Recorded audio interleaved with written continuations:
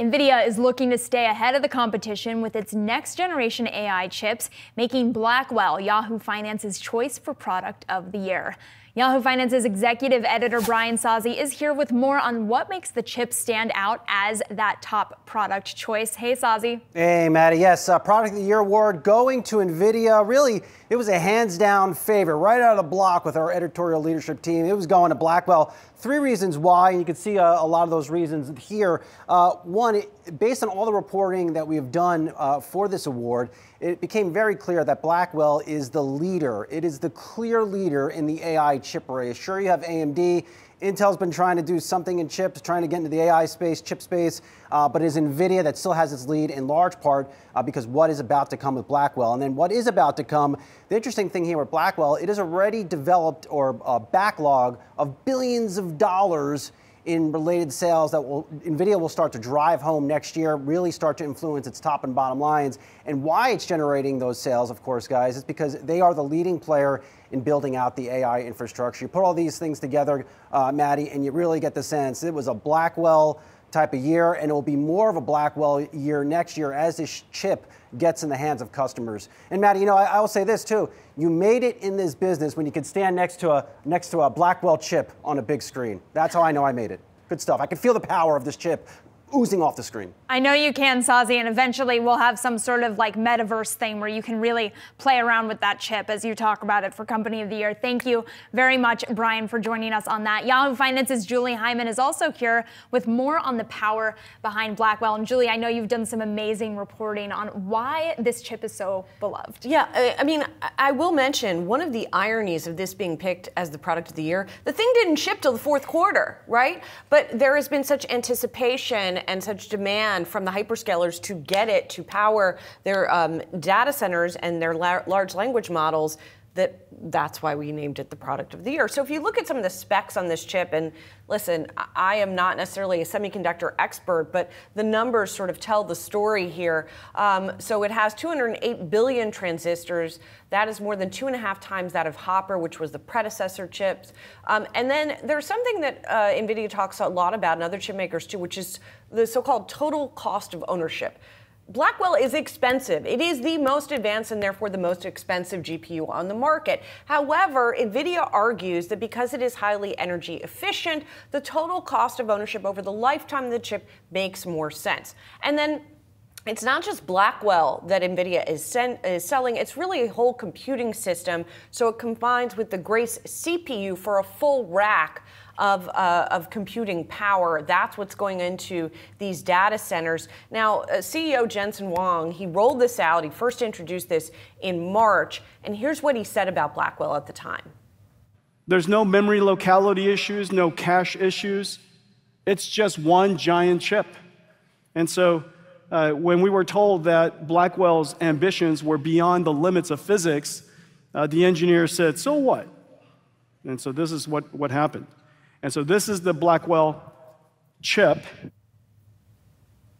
So it's showing there the physical chip. It is the largest GPU ever made as well, we should mention. And it's made by using 2 die, basically 2 chips that are connected by a high bandwidth interface. That was one of the leaps, the innovation leaps that NVIDIA made in developing the chip.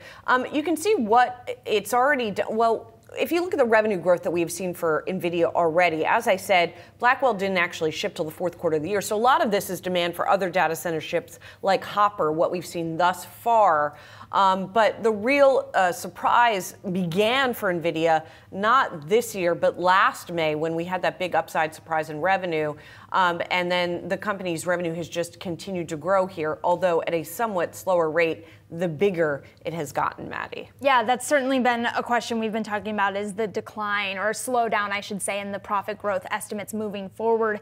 Given that, and what we've heard this week from Broadcom, what are your sources telling you just about the path forward for NVIDIA and whether Blackwell will be enough to keep NVIDIA as the leader? So let's be clear here. NVIDIA is still absolutely dominant in this space. When I talk to analysts, I talk to Ben Beheron, I talk to John Vin over at KeyBank, and they talk about 80% plus of the control that Nvidia currently has on this data center generative AI LLM market, right? So they are hugely dominant. And when you look through the next year, Vin said, as long as they can solve some of their manufacturing bottlenecks that they have had and get the flywheel going, then they'll be fine. Yes, the revenue growth is expected to slow, but again, that's because they're coming from higher and higher numbers, and demand doesn't seem to be of a concern. The competitive threat is going to come from custom chips, most likely. AMD, yes, but Broadcom, as we've been increasingly talking about, got a lot of attention in its most recent report, talking about the increase in demand for custom chips. But again, when I talked to analysts, they said the custom chips aren't there yet. They are not yet competitive. They're going to chip away, they're going to increase, and at some point maybe they will be there. But if you look over the next year, doesn't seem like that is yet happening. You have to maybe look further out to see the changes that are perhaps going to come. And perhaps those custom chips will be purchased by smaller customers who maybe aren't going to have as much purchasing power, which will keep Nvidia's lead at the top as well. 80% market share, you really can't. Yeah, I mean, right now the hyperscalers are the ones who are spending the money. Yeah. They have big war chests, as we know, and they are very willing to spend. They feel like it is an imperative that they spend right now. So yes, to your point, when we get further along in the cycle and it's others spending, they're going to have perhaps different priorities. Keep in mind also we are going to be switching from the training phase of AI more to the inference phase. In other words, right now, all those large language models are just sucking up information. Inference is when they put that information to work to actually think, if you will, to infer, to do the work that they are designed to do. And you want the best chips to be able to do that. You want the best chips. I mean, Jensen Huang has argued that Nvidia's chips are the best chips for that. Some critics have said when we get to inference, maybe some of the other chips will also start to gain more market share because you don't need quite as much computing power when you get to that phase. Right, okay, really interesting, Julie. Thank you so much, and amazing reporting as always. Thank you for bringing us the product of the year details that we need.